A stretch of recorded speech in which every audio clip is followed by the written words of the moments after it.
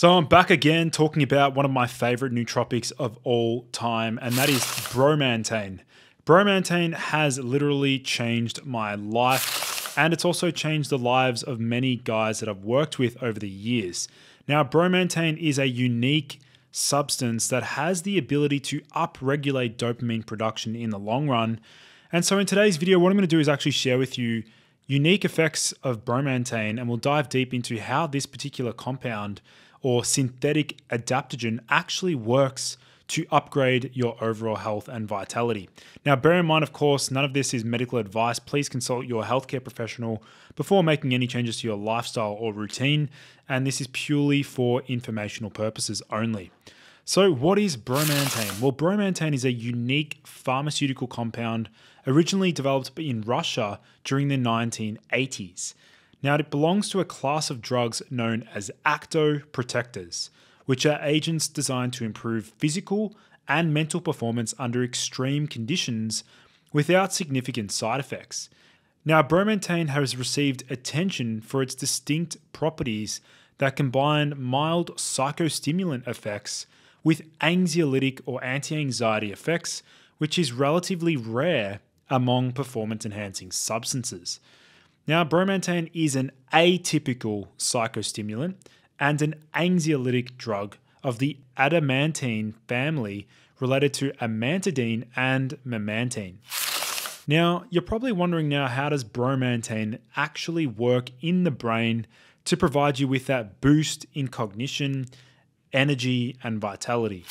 Now, Bromantane has been shown to possess anti-asthenic effect, which basically improves overall work capacity.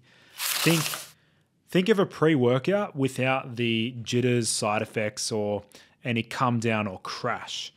It also increases resistance to overheating, and it contributes to the restoration of working capacity after physical loads. This is why it was actually banned in the Olympics, or banned by WADA, because it's actually a very well-known performance-enhancing drug.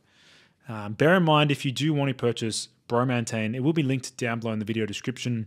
That is purely for informational purposes and for research purposes only. It possesses combined stimulative and anxiolytic effects, increases physical and intellectual working capacity, it inhibits the development of fatigue processes, and accelerates restoration under common conditions and conditions complicated by hypoxia and hypothermia. So hypoxia being in a low oxygen environment, and hypothermia, which is in a hot climate. Bromantane stimulates the synthesis of cytochrome P450 and thus facilitates detoxing liver functions and reduces the hypnotic effect of thiopentyl sodium. So reduces the hypnotic effects of certain drugs. Now, Bromantane administration in therapeutic doses is characterized by the almost full absence of side effects, including manifestations of withdrawal syndrome and hyperstimulation. This is something that I noticed when I used Bromantane. I never noticed any real side effects apart from slight disruptions in my sleep. And this is because Bromantane can actually, it makes me feel so energetic that I actually struggle to fall asleep. Now, although it's frequently labeled as a psychostimulant, Bromantane is distinctive in its pharmacology and effects relative to typical psychostimulants such as phenethylamines, such as amphetamine and its derivatives, and their structural analogues such as methylphenidate, cocaine, and mesocarb, etc. Whereas the latter directly act on the dopamine transporter to inhibit the reuptake and or induce the release of dopamine, Bromantane instead acts via indirect genomic mechanisms to produce a rapid, pronounced, long-lasting upregulation in a variety of brain regions of the expressions of tyrosine hydroxylase and aromatic L-amino acid decarboxylase.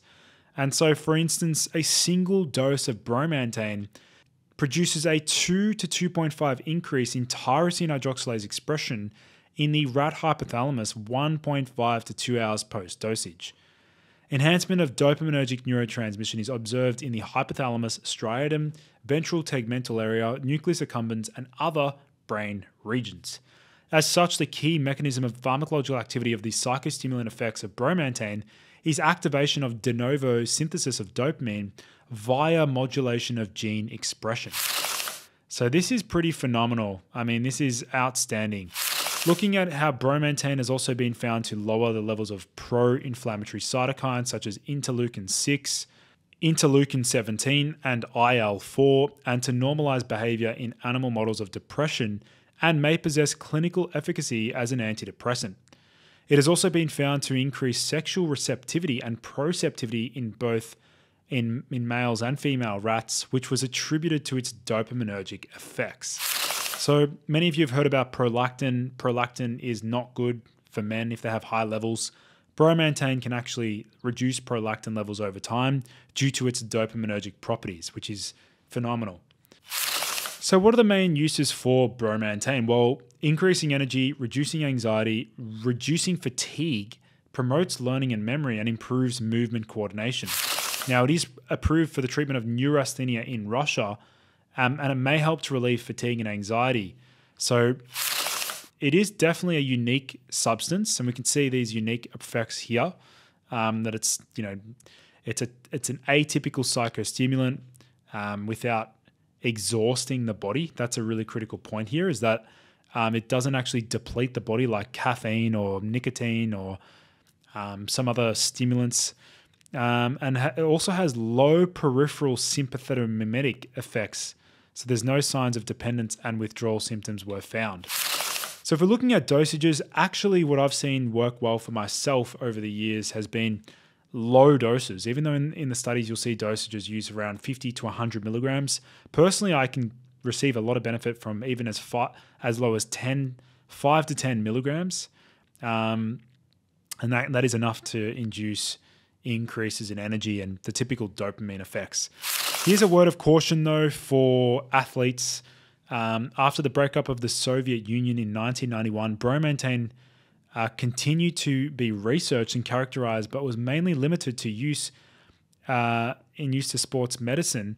In 1996, it was encountered as a doping agent in the 1996 Summer Olympics when several Russian athletes tested positive for it, and it was subsequently placed on the World Anti-Doping Agency banned list in 1997 as a stimulant and a masking agent. So just a word of caution if you are a professional athlete. So again, if you want to purchase bromantane, they'll be linked down below in the video description.